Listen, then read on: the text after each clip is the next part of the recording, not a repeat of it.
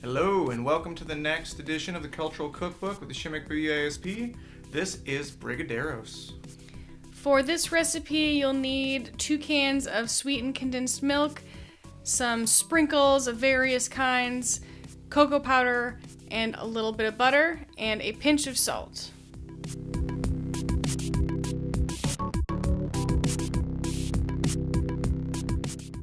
Into a small saucepan, you will pour in your sweetened condensed milk. It is very sticky, so it'll take a little bit of time to get out of the can. And we're going to add our salt and cocoa powder and butter to that, and use a wooden spoon to stir it all up. It'll take a little while for the cocoa to incorporate into that sticky sweetened condensed milk. And we are going to heat it over a medium to medium-low flame. Nothing so high that it will scorch the bottom. You will need to give it quite a bit of attention because since there's so much sugar in there, it could go from fine to burned on the bottom pretty quickly. So just keep stirring that until it's all thick and put it in a pan to cool off until it's the right temperature to work with. When it's all cool, we're going to put our different kinds of sprinkles onto plates or other flat surfaces so we'll be able to roll our brigadeiros in them easily. And then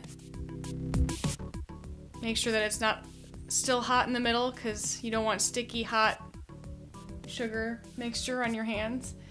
And then I'm going to use this nice disher to portion out little balls. Rubbing just a small amount of butter on your hands will help keep that from sticking. And then roll those in your sprinkles of choice. You could also use just granulated sugar if you would like to, if you don't have sprinkles or just want a different variety.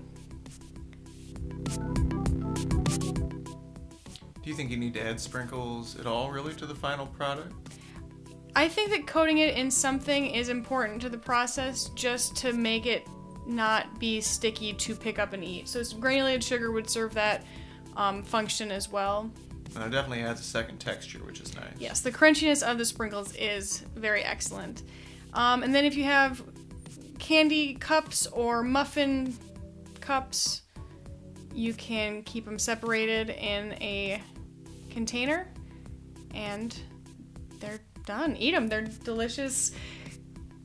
They're, to me, I found them to be very similar to caramels with a cocoa flavor to them. Really nice, satisfyingly chewy. Like I said before, the sprinkles give them a secondary crunchy element, which is a really nice mix up there. I could see rolling these in nuts, all kinds of different toppings. We put them in the freezer, pull them out every once in a while, and they're great fresh out of the freezer and still cold. So we really hope you give these ones a shot. Have a great weekend and enjoy. Have fun.